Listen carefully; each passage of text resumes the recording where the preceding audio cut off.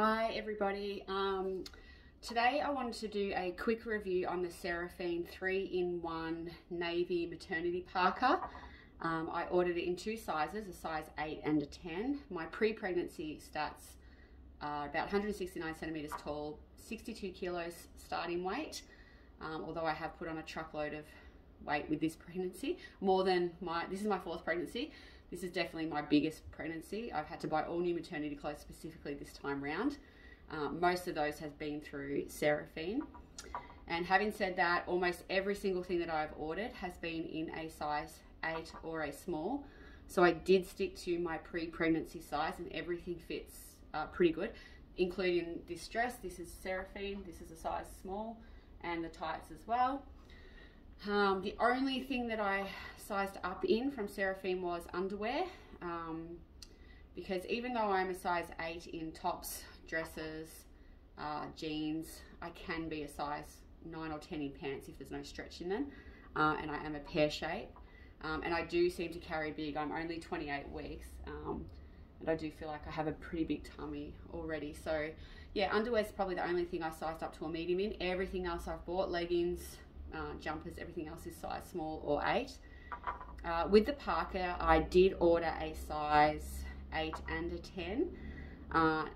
The reason for that is because I am carrying big. I thought that maybe the 10 would give me a bit more room, and also because I specifically bought it for 2 camping trips that I have coming up, and I wanted to make sure that there was extra room for a few extra layers underneath the jacket. So I'll give you a quick, here is the jacket. As you can see, it's got faux fur lining on the inside, not in the arms, but everywhere else, yes, including the hood. I have decided that I'm going to keep the 10, although the 8 fits me.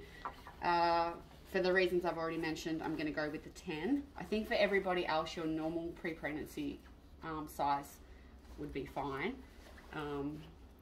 And even if you were getting towards the end of your pregnancy and your jacket was getting a bit too tight, I don't see why there wouldn't be any reason why you couldn't use the kangaroo panel to get a couple more weeks use out of it.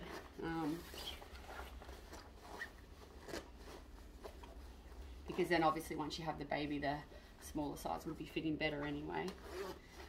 Oops. Alright, so this is the jacket done up. It's quite crazy, it's very quite warm already, even I've only had it on for a minute or so.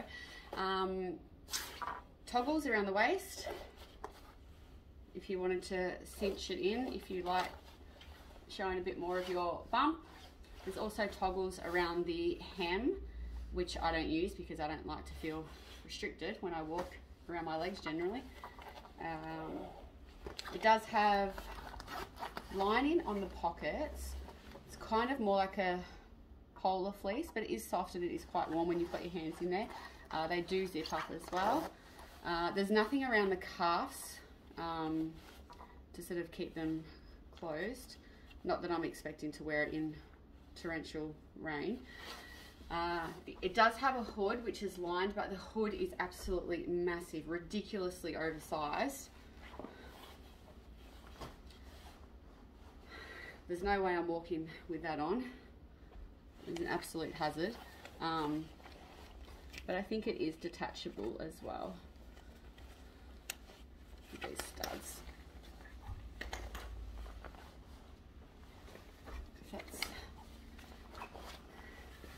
That's better.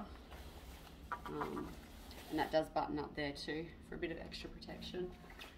I'll show you the kangaroo panel. Here's the kangaroo panel. As you can see, it's fully lined as well to keep Bub warm. It is shaped like this, so it does have a hood for you to cover the baby's head. I think on the website it shows you with it open, which is probably what most people prefer anyway, so they can keep an eye on their baby. Probably a beanie might be better, but it does have that hood on there. I guess if it is quite wet or windy, for a bit of extra protection.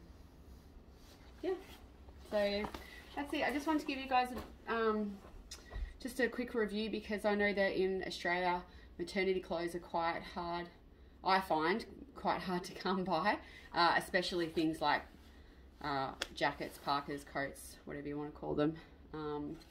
So yeah, I did have a bit of trouble deciding on which brand I was going to go with. I was looking at I'm not sure if I mentioned this, I was looking at their Sub-Zero jacket, which I think is meant to be a lot warmer, but it was, I think, almost $150 more expensive than what I paid. I think I paid, what did I pay? $319 for this, and the Sub-Zero one I think is, I don't know, $470 or something. So given that I'm only going to wear it a couple of times, I think that this will suffice. Normally I would buy Seraphine stuff on sale. They seem to have sales regularly.